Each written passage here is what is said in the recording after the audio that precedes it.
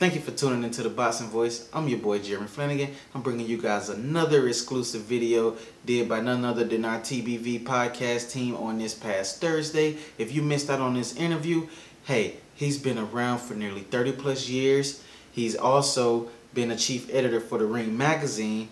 Now he's the expert analyst at that, for Showtime's new boxing series, The Next Generation, and now he's been inducted into the International Boxing Hall of Fame. Ladies and gentlemen, can I introduce to you all, please sit back, relax, and tune in to Steve Farhood.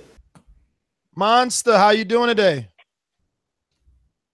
I'm doing very good, guys. I'm here with the one and only Steve Farhood.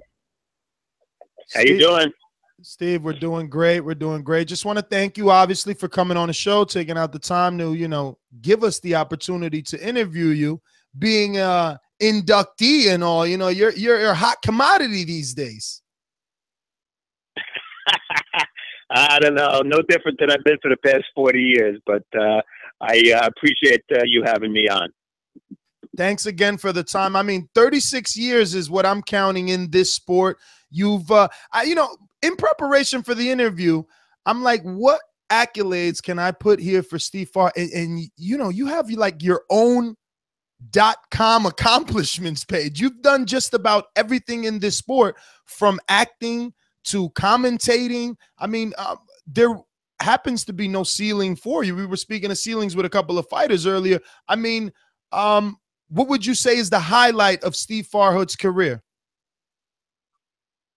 Well, certainly going into the Hall of Fame in June will be the highlight. I'm really looking forward to that. It's quite an honor, and it's validation because I've been asked a million times, how come you just do boxing? Why don't you do football? Why don't you do baseball? Well, nobody wants to hear what I have to say about those sports because I've been in boxing the whole time, and I never thought I would be involved in one sport for 40 years, but I have been, and it's been time well spent, and as a result, I would say, the Hall of Fame is truly a great honor. Steven, this is Matt, the editor of The Boxing Voice, and very quickly, because you are often the ringside scorer for the Showtime telecast, and a lot of fans, I think, are a little bit uneducated or misinformed about the scoring criteria. Can you briefly explain how you score a fight and how the judges score a fight? Great question. Sure. Yeah, it's scoring. One thing in general about scoring is that a lot of writers and broadcasters don't like to admit or acknowledge that scoring is a very subjective thing. You can have two guys who both know boxing, or two women, whatever, who score the same fight very differently. So there's a subjective factor that a lot of people don't want to acknowledge. But the most important single factor in scoring a fight for me, and I do it both on ShowBox and then for Showtime Championship Boxing, is focus. You have to be really concentrating to score a fight well. You can't let anything slip by, and that's something that you don't hear too many TV broadcasters talk about. That's really important. But there are 4 points of scoring, and the two most important ones, really the only two you have to really consider: clean, effective punching and effective aggressiveness. Those two things are what you judge. And who did more damage? And sometimes it's easy, and a lot of times it's not. And there are times where after 3 minutes, I look at the page in front of me, and I have to put a 10 in one column and a 9 in the other column, and I'm not sure what to do.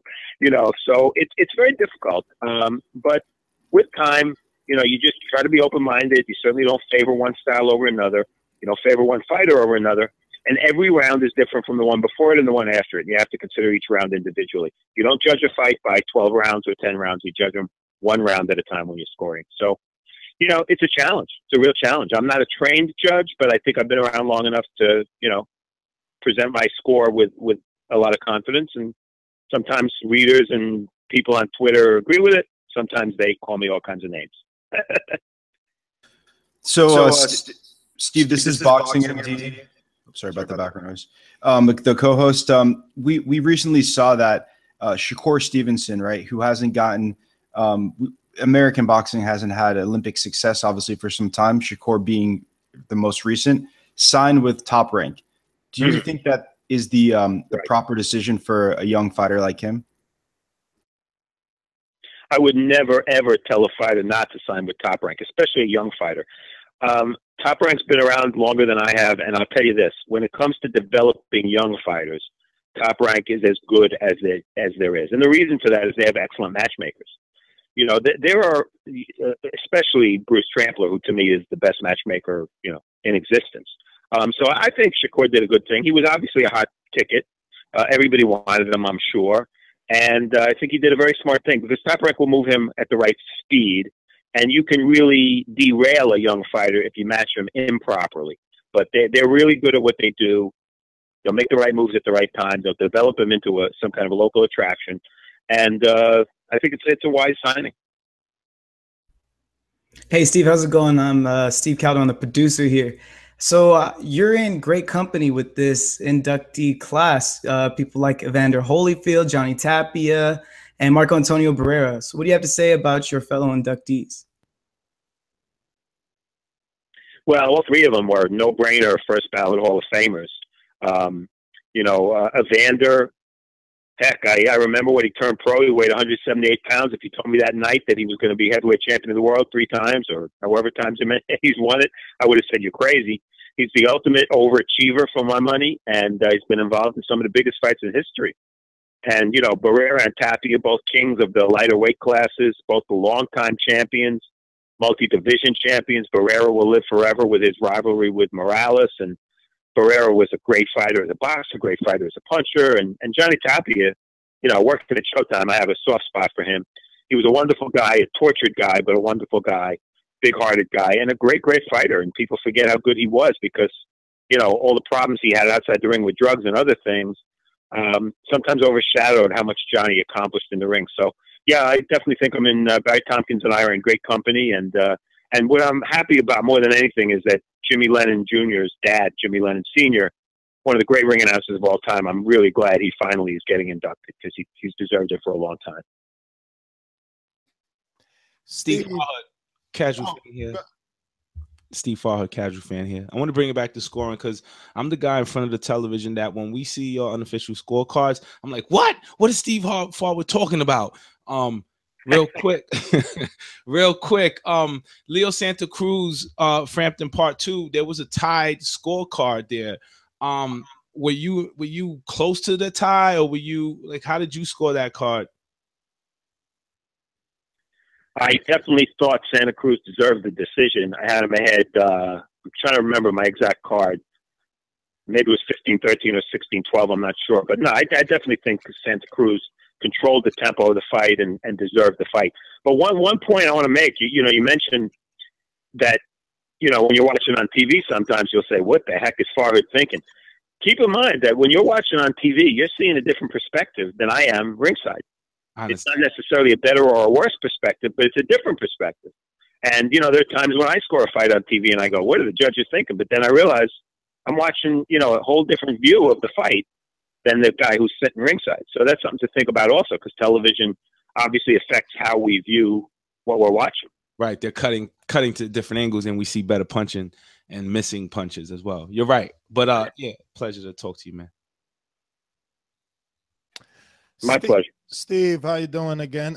So I want to switch things up. I want to talk about the future, which is the heavyweight division. It's been shooken up, and now it's exciting again. So many matches happening up, different promoters, different fighters all over the country. Something is happening all over the world. But there's a consistent debate as to who is the dominant heavyweight. Obviously now with AJ and Vladimir Klitschko going into this fight, we have to wait to see the outcome of that. But I just want your educated guess. The end of 2017, how do you see the heavyweight division looking, and what has happened?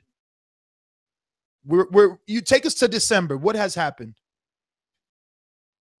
Well, for starters, we got to look at Joshua Klitschko, because the winner of that fight will clearly deserve to be the #1 heavyweight in the world. For Klitschko, obviously, if he beats Joshua plus everything he's done before that, he would be back to #1. Joshua, if he beats Klitschko, you got to rate him a notch above Deontay Wilder because of the win over Klitschko. So I think that eventually the odds are good that the two men left standing are going to be Wilder and Joshua. I don't think we'll see them fight this year, although you never know. I think Wilder would like that fight right away. But one thing to consider, boxing's a business. And while Joshua is a huge, huge star in England, big enough to draw 90,000 ticket sales for the Klitschko fight, he's not as well known in America. And I think he has to be sold here a little bit before he would consider, the promoters would consider a fight with Wilder. So, and then the name, of course, we're leaving out is the guy who really deserves to be number one right now, and that's Tyson Fury. And he does deserve to be number one because he beat Vladimir Klitschko. And that's a win, as ugly as it was, that is more impressive than anything Wilder or Joshua has done.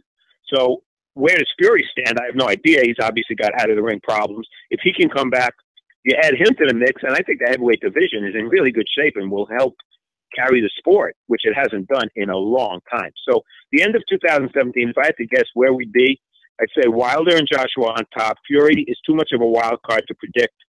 And hopefully in 2018, I'd love to see Wilder and Joshua in a really big super fight. That would be tremendous. Two guys who can really punch, two big heavyweights, one British, one American. I think it would be fantastic. So that's where I see boxing, and I hope I'm right. Steve, this is MD again. I got a question about I guess the image of boxing, right? I always laugh sometimes when even on like networks like Showtime, when boxers say things that may be foul, drop an F-bomb, say something that some people might think is borderline racist or insensitive, right? And there's so much, I guess, stress to police what the boxers are saying, which we all know that the sport is built upon people being themselves and being dramatic. And these guys are in the ring and potentially could, kill each other, right? We both, I met you, actually saw you at the Pritchard Cologne fight. And this is a very dangerous sport. So why is boxing so focused sometimes to clean up the things that aren't even, in my opinion, the most dirty? Well, boxing has always had a lot of problems, and a lot of the problems boxing has, it causes itself. But in terms of cleaning it up, yeah, I kind of agree with you. There are limits. Now, when Angel Garcia went off at the press conference before, for announcing the Thurman fight, he painted a picture that was just incredibly ugly about boxing. Steve, sorry to interrupt. Can I give you a better example? Adrian Broner on your network saying, I'm sorry? Can I give you Adrian Broner on? Also, of course. Well, no, but he just said, right? I'll give you the quote. He just goes, I just beat, I'm a can man. I fight an African, Mexican. I just beat the fuck out of a Mexican, right? And immediately, Showtime Network, I think it was Jim Gray, obviously, was saying, Adrian, you cannot say that, insinuating that it was a racist thing or whatever it was, right? That's kind of what I'm saying. Like, obviously, Angel Garcia went way overboard, but like, it's just the whole image. Like, do you see where I'm coming from?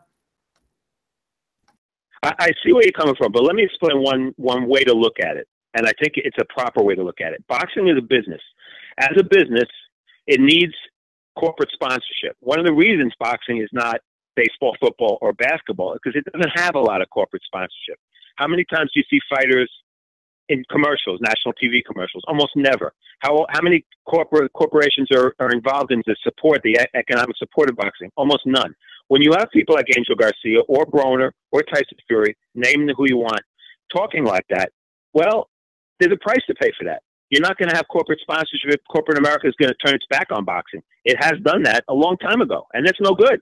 You can't have a big, healthy, growing sport if you don't have corporate America behind you. Look at the sports that are most successful. The NFL, NASCAR made a big move years ago. They all did it on the back of corporate America. And if you don't have that support, you can't be a rich and thriving sport. So that's why in those instances with those fighters, you can't really have those guys saying what they're saying on TV. It's bad for the sport. It's bad for the image, and image does count. Steve, you've been in the sport for a very, very long time.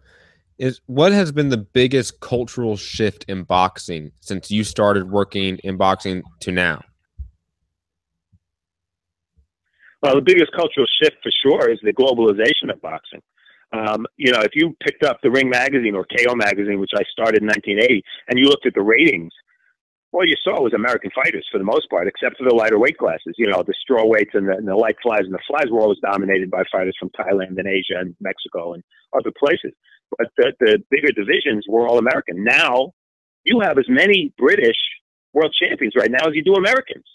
That would have been unheard of when I first started in the sport.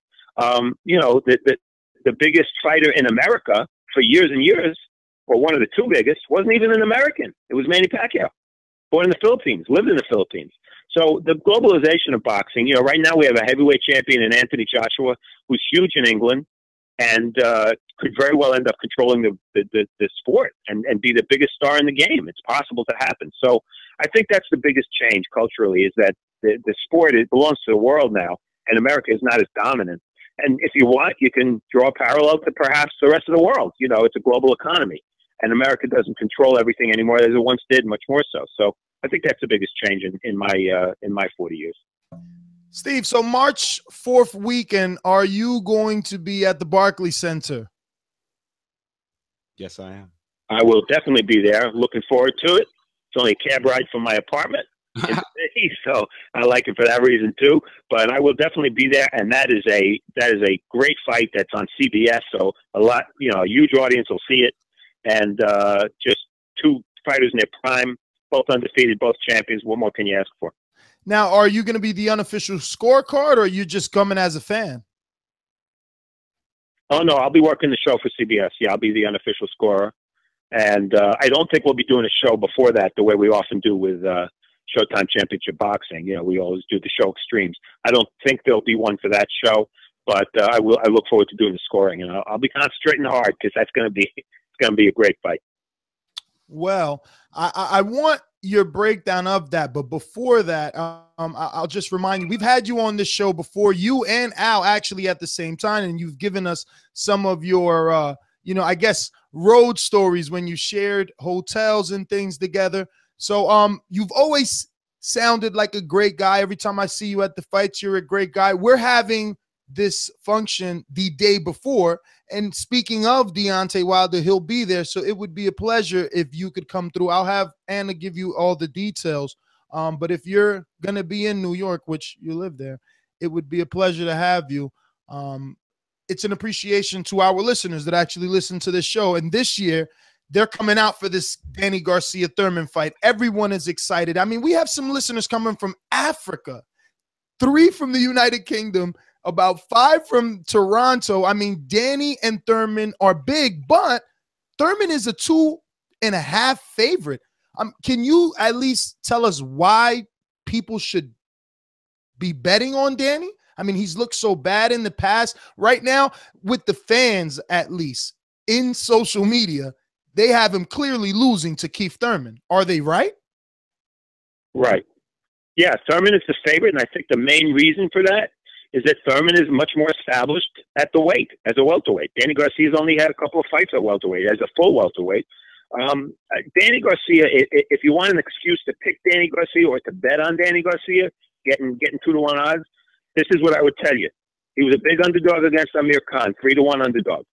He knocked him out. He was a big underdog against Lucas Matisse, 4-to-1. He beat him.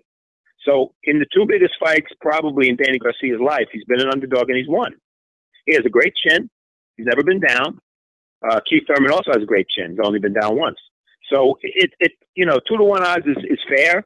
I understand why Thurman is favored, but boy, don't go to sleep on Danny Garcia, because he's been an underdog before and he always seems to raise his game.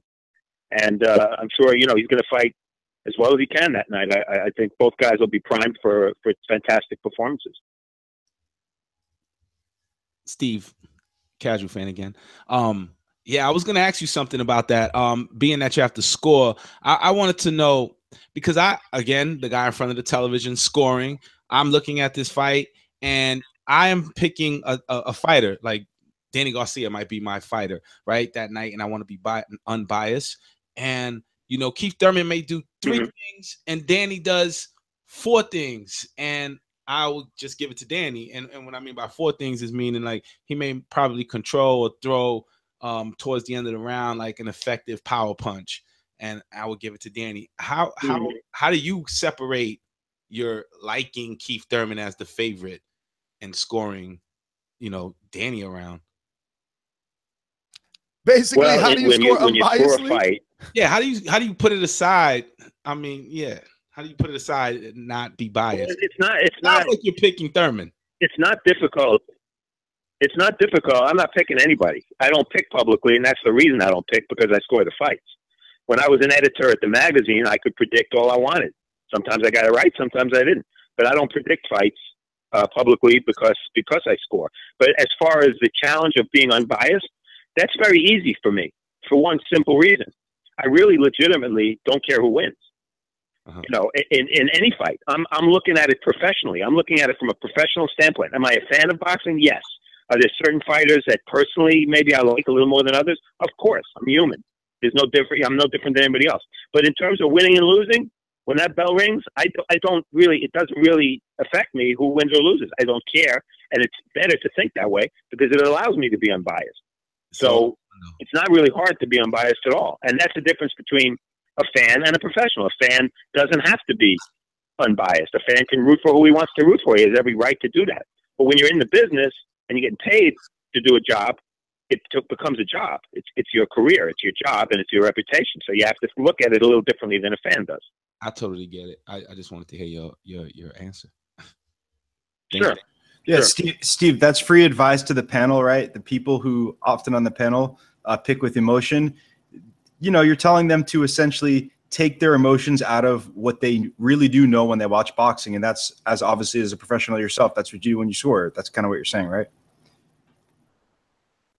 Yeah, I mean, look, I have opinions on that fight, and I could pick a winner, but I'm not going to do it because I don't think it's professional to score the fight. And I know Al Bernstein agrees with me. Al very rarely picks a winner of a fight beforehand. You know, because for the same reason, he's going on TV to talk about it, and he doesn't want to be perceived as thinking one guy, you know, is ahead of the other guy before the fight starts. So, but that's basically it. Yeah, and other writers do pick publicly, like Dan Rayfield in his chat. He'll tell you who he's picking, and that's fine. You know, that's cool. I mean, Dan is a professional and a very, very unbiased guy as well. So there's two ways you can go about it. This is just the way Al and I choose to be. Steve, when you and Al Bernstein get together behind closed doors, you know, no business, just talking boxing, chopping it up, talking shop. You guys pick on the down low. You pick. Like, this guy's gonna win. On the down low between each other, not publicly to each other. Have you done that? Well, you know, you might be surprised, but we don't talk about boxing that much. We talk about broadcasting a lot, you know, and about how boxing is shown on television. Because remember, that's our business. You know, we're talking about boxing, but we're on television. We're part of a television broadcast. So we talk about announcers and we talk about, you know, how the show went and, you know, that kind of stuff. Because we both understand the show is not about us. Nobody watches boxing for the announcers. They watch it for the fights. But that doesn't mean that we don't take our jobs very seriously. And it's our job to make the viewer either a little bit more informed or a little bit more entertained. So we talk a lot more about broadcasting than we probably do about boxing. Well, Steve, I want to thank you again for giving us the time. And I want to correct you. Our listeners around here definitely talk about the commentators a lot more than you think. You may think that they're not, that you guys are not important, but they are. They consistently compare Showtime to HBO, and there's always dream calls because we take live calls. So sometimes people will call in and they'll want to see, you know, maybe Al and Kellerman call a fight, you know, things that we haven't been able to see. So believe me, people talk about you more than you think. You guys are synonymous with the sport. Thank you again for coming on. Give out your social media here for anyone crazy enough not to be following you already. And, you know, best of luck, obviously, March 4th. I want to see a great Steve Farhood scorecard for Danny Garcia.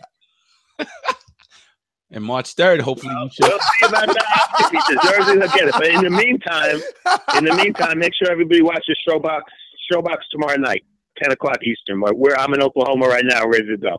Congratulations. All right, Steve. Thank you again, Monster Thanks for having me on, guys. No problem. Monster Peace. Thank you, guys. All right.